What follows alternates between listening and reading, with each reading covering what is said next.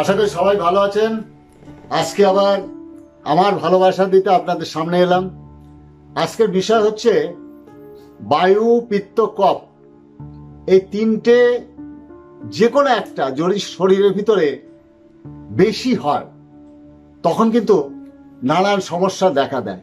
এখন বেশি বা কম বা ডিসব্যালেন্স হচ্ছে, এর থেকে কিন্তু মানুষের সমস্যা হয়। যেরকম খাবার খেয়েছি, পায়খানাটা পরের দিন হলো না, তখন কিন্তু বায়ুর সৃষ্টি হবে পেটের ভিতরে, তখন কিন্তু মাথা ঝিমঝিম করবে, ঘুম হবে না, নানান সমস্যা কিন্তু দেখা দেবে। কিন্তু এই একটার থেকে একটা শুরু হচ্ছে। এখন দেখা গেল যে পিত্ত বিকার, যারা তৈলাক্ত জিনিস বেশি খাচ্ছে, পিত্তরসটাকে বলছে ইংলিশে বাইলস। এটা যখন শরীরে বেশি হয়ে যায় তখন হয়ে যায় কি, গা হাত পা জ্বালা পোড়া করে, কিন্তু চোখ মুখ ঝাঁঝা করে। এই রোগটা দেখা যায় মেয়েদের ক্ষেত্রে বেশি হয়ে যায়। বলে যে মাথা দিয়ে ধোঁয়া উঠছে, এরকম কিন্তু হবেই। হাত পা জ্বালা পোড়া করছে, হবে। তার কারণ হচ্ছে পায়খানার ক্ষেত্রে দেখা যায় ব্লক হয়ে গেছে, পায়খানা হচ্ছে না। কারণ পেটের ভিতরে যখন তেলটা বেশি যায় তখন বায়ুর সৃষ্টি হয়। কিন্তু যেরকম গাড়ি স্টার্ট করলে পিস্টন দিয়ে যদি ধোঁয়া না বেরোয়, দেখা গেল কি গাড়ি দৌড়াবে না। সেরকম পায়খানা যদি সঠিকভাবে মল নিষ্কাশন না হয় তখন কিন্তু দেহও কিন্তু অচল হবে, শরীরের ভিতরে অবসন্নতা আসবে। তেলে ভাজা যারা অত্যাধিক খায়, বিকালবেলা থেকে দেখা যায় ঝিমঝিম করছে শরীরে, রাতে ঘুম হচ্ছে না, এটা হবেই।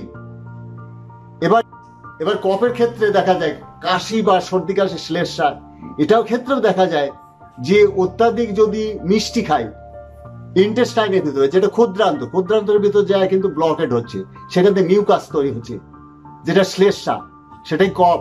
সেটা বুকের উপর দিকে ওঠে আস্তে আস্তে।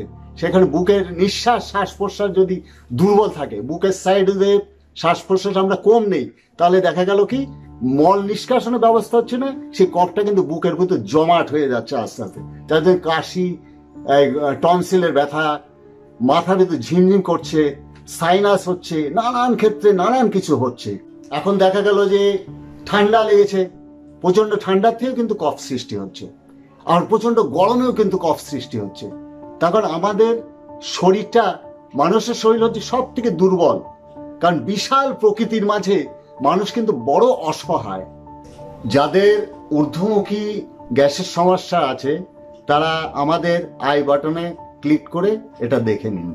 বহু মানুষের কিন্তু কোষ্ঠকাঠিন্য হয়, আর কোষ্ঠকাঠিন্যর কারণের জন্য কিন্তু নানান সমস্যা হয়। তার জন্যে আপনারা আমলকি, হরিতকি এবং বহেরা, তিনটা উপাদান, এটা বায়ু, পিত্ত, কফের জন্য কাজ করবে। কিন্তু এইটা আপনারা গুঁড়ো অবস্থায় পেতে পারেন বা নিজেরা গুঁড়ো করে নিতে পারেন, বেনিতি দোকান থেকে পাবেন। এটা কিনে নিয়ে পরিষ্কার করে ধুয়ে গুঁড়ো করে রাতের দিকে 2 চামচ উষ্ণ গরম পানির সাথে খাবেন, সকালবেলা সুন্দরভাবে মল নিষ্কাশন হয়ে যায়। প্রাণায়াম দেখানোর জন্য আমার বডি ল্যাঙ্গুয়েজ কেমন হয় সেটা আপনাদের দেখার জন্য কিন্তু বডি খুলে দিলাম। এই যে বায়ু, পিত্ত, কফ, এই তিনটে দোষের যে কোনো একটা বৃদ্ধি করার সাথে সাথেই কিন্তু আপনাদের রোগ হচ্ছে, আস্তে আস্তে বৃদ্ধি পাচ্ছে। তো এইকে প্রাধান্য দেওয়া যায় না। প্রাধান্য দিতে গেলে আপনার সমস্যা হবে। পরবর্তী সময় যখন বেশি হয়ে যাচ্ছে তখন আপনাকে দৌড়াতে হচ্ছে ডাক্তারের কাছে। আপনাকে শাসন করতে হবে, আমি কি খেয়েছি, সেই খাদ্যর কারণে আমার কি সিমটম হচ্ছে, এটা অনুভব করতে হবে। কেন বায়ু হলো? গ্যাসের বড়ি খেলে কিন্তু বায়ু কমবে না।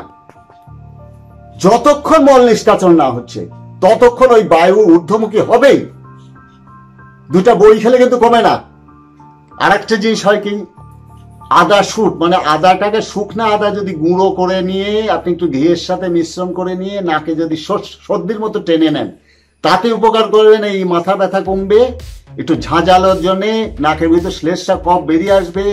দ্বিতীয়ত, উষ্ণ গরম পানিতে ভাপ দেওয়া, নাকে যদি উষ্ণ গরম পানি ভাপ টেনে নেন সেটা উপকার হয়।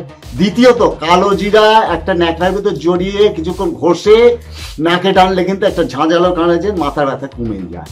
এগুলো আদি অনন্তকাল থেকে হয়ে এসছে, মানুষ জানেও। কিন্তু দেখা গেল হচ্ছে মানুষ আধুনিক স্টাইলে ওষুধ খেয়ে দিলে চলে যাবে, প্রচুর মাথা হয়, কোনোদিন রোগ সারে না। অ্যালোপ্যাথি ওষুধে রোগ সারে না, রোগটাকে পুষে রাখে। এর প্রত্যেকটা ওষুধের সাইড ইফেক্ট আছে অ্যালোপ্যাথি ওষুধে। দেখা গেল যে মাথা ধরেছে, ঘুম হচ্ছে না, ডাক্তার কাছে গেল, ডাক্তার দিয়ে এলো ঘুমের বড়ি। আরে বাবা, ঘুমের বড়ি খেলে তো রোগ তো নির্মূল হলো না, রোগটাকে সারাতে হবে। আপনি নিজের ডাক্তার নিজেই হন, যোগ করেন, এক্সারসাইজ করেন, দেখেন সব রোগ চলে গেছে, আর কিছু থাকবে না। একটু পরিশ্রমী হন। দুর্বল লোকের রোগ ধরবেই, অলস লোকের ভুঁড়ি কলস হয়ে যায়, হবে।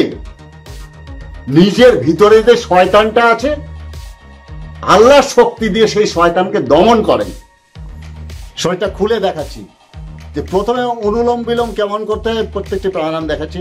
অনুলোমের হাতের ডান হাত দিয়ে বুড়ো আঙুল দিয়ে টেনে ধরা, এই নাক দিয়ে টেনে নেব নিঃশ্বাসটা, টেনে নিয়ে এই পা আঙুল এই আঙুল দিয়ে আটকে ডান দিক দিয়ে ছেড়ে দেওয়া, এই হলো নিয়ম।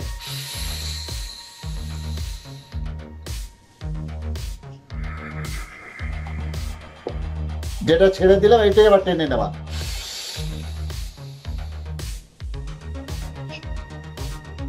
এটা দিয়ে ছেড়ে দেওয়া, এইভাবে আবার ছেড়ে দিলাম, এটা দিয়ে আবার টেনে নেওয়া। এটা হলো অনুলোম বিলোম প্রাণায়াম। এবার কপালভাতি প্রাণায়াম কেমন হয়? চোখটা সবসময় বন্ধ থাকবে, এই জায়গাটা এখানে এই মিডিল পয়েন্টে ডায়াফ্রাম আছে, একটা সাকশন ধাক্কা হচ্ছে, সেটা দেখুন। আমি 10 বার করে দেখাচ্ছি।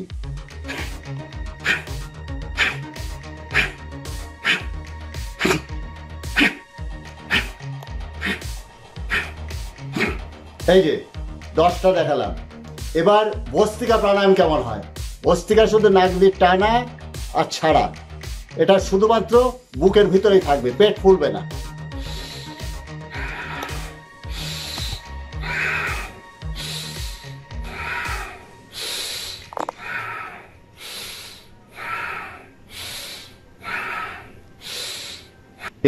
এই যে ভিডিওটি দেওয়া হয়েছে, এটা শরীর নিয়ন্ত্রণের জন্য।